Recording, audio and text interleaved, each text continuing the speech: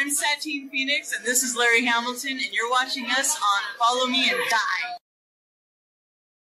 January 2014 was the 40th anniversary of the publication of the original Dungeons & Dragons.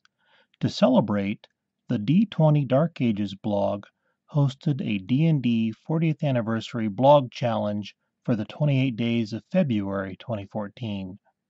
I blogged my answers to those questions every day of February 2014. You can see the description below for a link to my blog articles. Since 2017 is my 40th anniversary of playing D&D, it was sometime in March or April 1977, I thought I'd do a video series, my D&D 40th Anniversary Video Challenge, using those same questions from 2014. 2017 is also the 40th anniversary of the Holmes Basic Blue Box.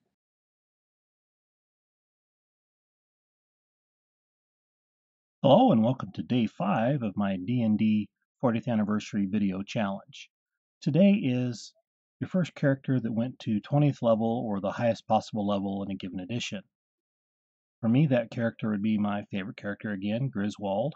He is a half-elf fighter cleric magic user. After his last adventuring, he made it to 10th level cleric, 10th level fighter, and 11th level magic user. That makes him pretty powerful. It took a long time to do that, years, and he's a lot of fun. I'd really love to be able to get him out and go after the orc tribes that he wants to finish taking care of that have been giving him trouble, but he's basically retired now. I haven't run a character that's earned its way to a high level. I've had some one-shots and stuff with some high-level characters. Currently, in my weekly AD&D game on Roll20 I play on Wednesday nights, my Dwarven fighter Thorpus, with AD&D sticking to the level advancement rules, he was maxed out for a while at 7th level because you have to have a 17 strength to make it to 8th level and an 18 strength to make it to 9th level. He found a way to boost his strength, so after being maxed at the maximum experience points for 7th level, he finally was able to train for 8th level, so now he's working on the slog to 9th level, and he'll be maxed out if he lives long enough and if they save the world. I haven't had too many characters I've worked up to really high level. Most of my characters would get to about 4th or 5th level, a 6th level for one, and just kind of fizzle out, or for whatever reason we never played that particular thing again.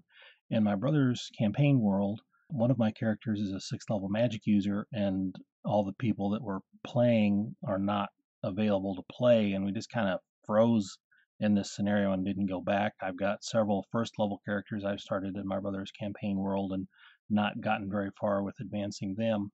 So it just depends on the game and if it's got the oomph to last a while. The DCC campaign I was playing in here locally for about a year or so had a character I think finally made it to 1st level. I think well on the way to 2nd level if they live that long. The powers of the levels in DCC is quite a bit more powerful than the levels in other games.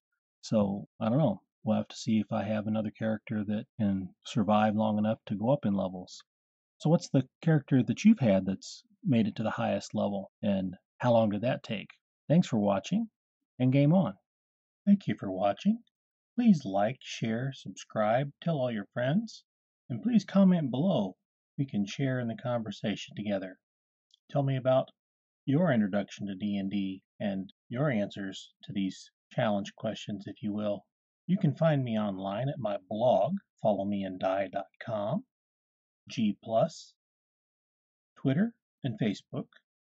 I have a Cafe Press store where you can buy t-shirts and hoodies with the Follow Me and Die logo by none other than Satine Phoenix. And just remember, with all of my sites, you don't have a choice, because it's Follow Me and Die.